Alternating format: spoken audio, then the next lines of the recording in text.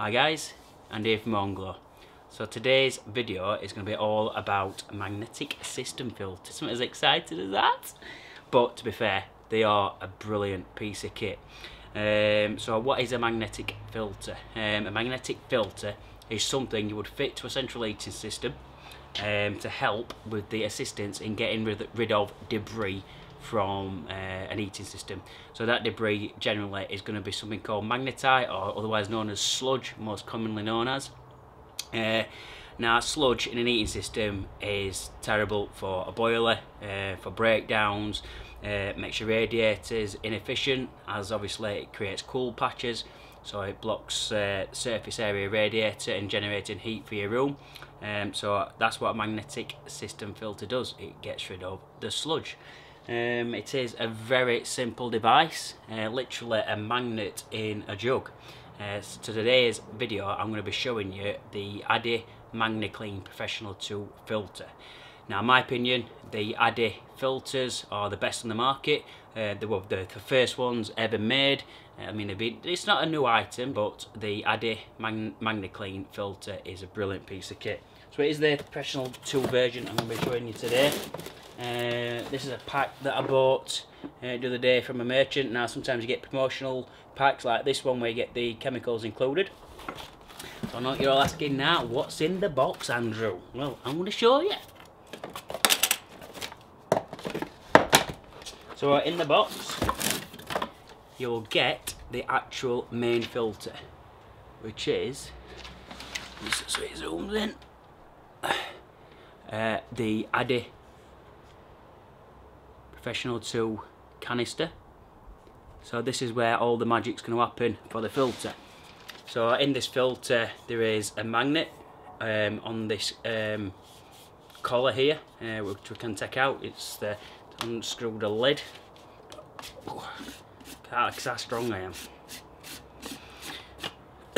So literally that will be piped in to the pipework. Best place to fit the filter is on the main return back to the boiler. So what I'm talking about, if you're on a combination boiler, you want to fit it just underneath the boiler. And the reason why you fit it on the return, when the boiler's pumping on the floor out from the boiler, eventually all that water is going to be coming on the return side back into the boiler. So how it works is it goes back through the return, back through the filter, filtering all that water before it goes back into the boiler. So all this is, like I said, it's a magnet in a jug. Very strong magnet on there. Just to show you how strong that magnet is, I will find a bit of metal. Okay. So looking for something steel. So this is just an house key. And that is how strong it is. It's a really strong magnet what you get on the filter. Goes on like that. So when it's inside the canister, the water is going to be flowing through that section there on the pipework, up through the filter, back out, back into the boiler. So it goes through this swirly thing in here. I don't know what the proper name is for it, but it goes all the way around, filters all the way around, the cyclone effect going through the filter, and then it draws all the particles out. That just sits in there. Just screws on. On the top of it as well, you'll notice that there is a bleed in point, so that's just a normal radiator key, what you would put in there. So after the filter's been fitted, that's what you would use, just a normal key on the top, just to open it up, and that's where you would bleed it from. The bottom, I'll show you what you do with that, is, let me find that, is a drain plug. So the beauty about this filter as well is you can put chemicals straight into the canister, and it generally does take an ADEY, so whether it be cleaner you're putting in, or once we fitted this you would generally put some inhibitor in, just tip your chemicals straight in, magnet back inside, and away you go. It's as easy as that. So what else do you get in the box? Main canister.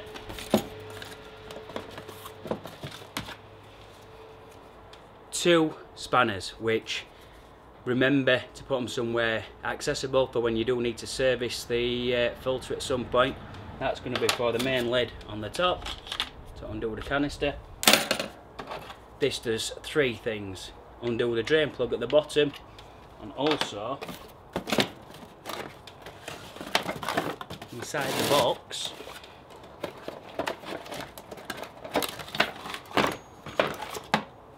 is the main manifold for the filter.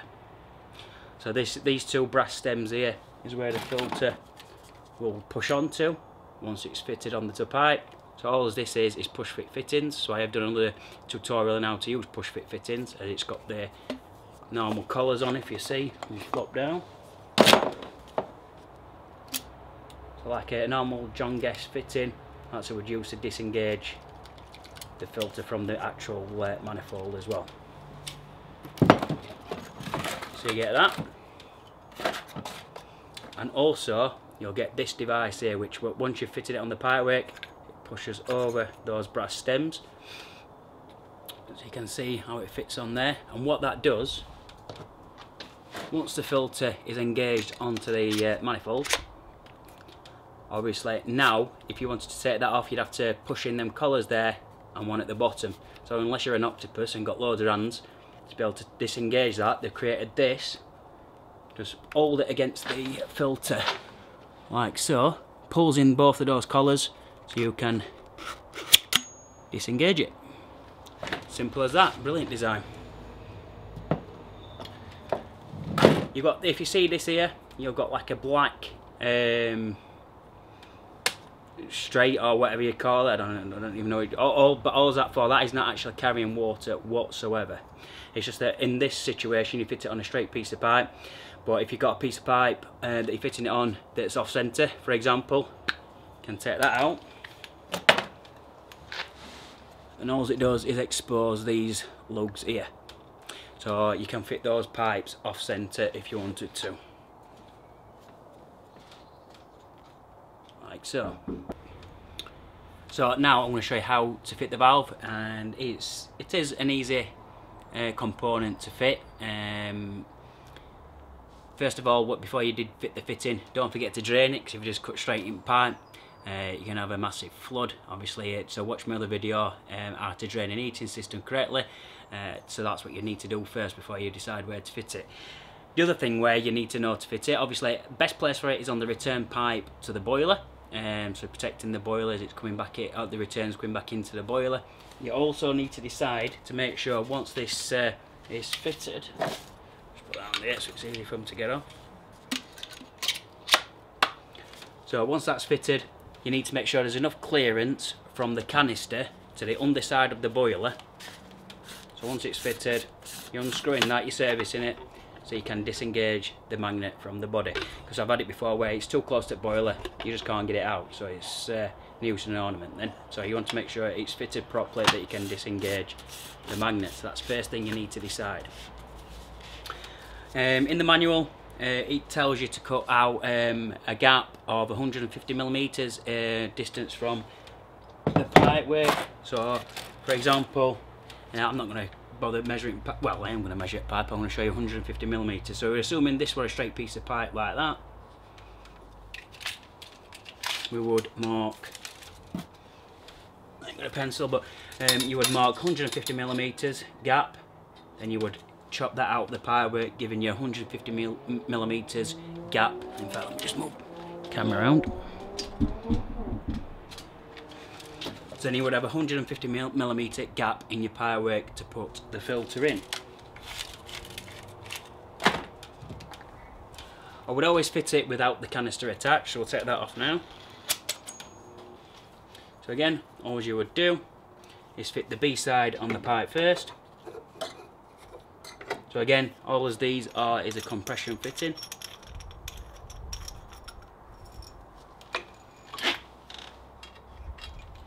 With a nut and olive. Out the pipe first. Your olive. Again, I've done another video on how to fit a compression fitting. Put that on there.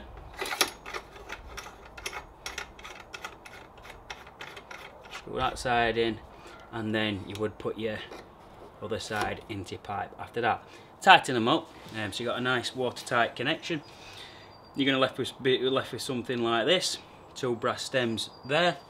I'm looking for this, the tool that goes up at top so you can disengage the push fit fittings. That goes on like that. So the red nut is at the front, and then you would simply push on the canister. So that's how easy it is to fit the actual main MagnaClean on the boiler, well, under the boiler I should say. So then you would be left with these 2 isolation valves here. So what these 2 isolation valves are for is for servicing purposes. So when you have fitted the filter, purged it all through the bleed at the top, when you come to 2 years time, 3 years time to clean the magnet off, all you would do is turn these valves so they're facing the canister. So when they're facing the canister, you've isolated the filter. So that's when this other little spanner comes in handy again.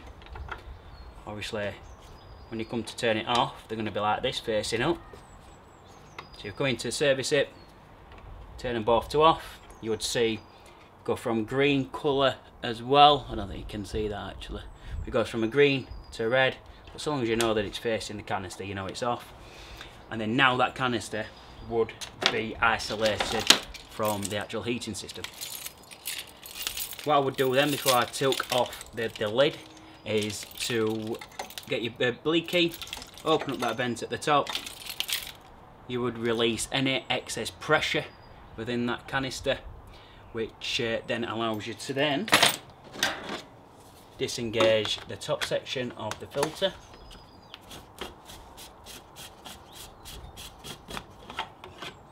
You would then take that to a tap, and that would be obviously not nice and clean like that, but full of black sludge and everything else.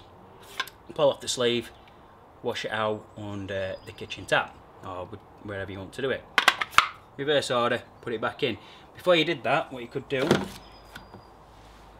is, now we're assuming we've cleaned the magnet off, we come back to the canister, but before you put the magnet back in, if you assumed that canister is still going to have water in it from what's being left in when you've took the magnet out, you would take off the drain plug at the bottom, so you're getting you something to catch the water underneath, a bowl or a bucket or something like that. Take off that.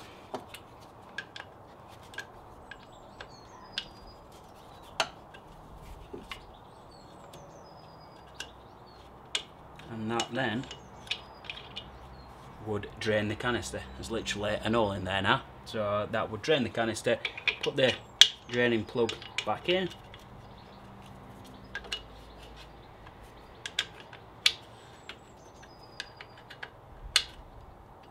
So that canister would now be empty. So you could dose it up again with some ADEY protector, sorry, which is literally inhibitor. Tip that back inside the canister. That professional tool as well will take a full tub of this. Put the magnet back in. Just a rubber O-ring that secures that. Tighten it back up with the spanner as well. And then now, once you've done that, you're going to be wanting to test it for tightness, to make sure it's not leaking.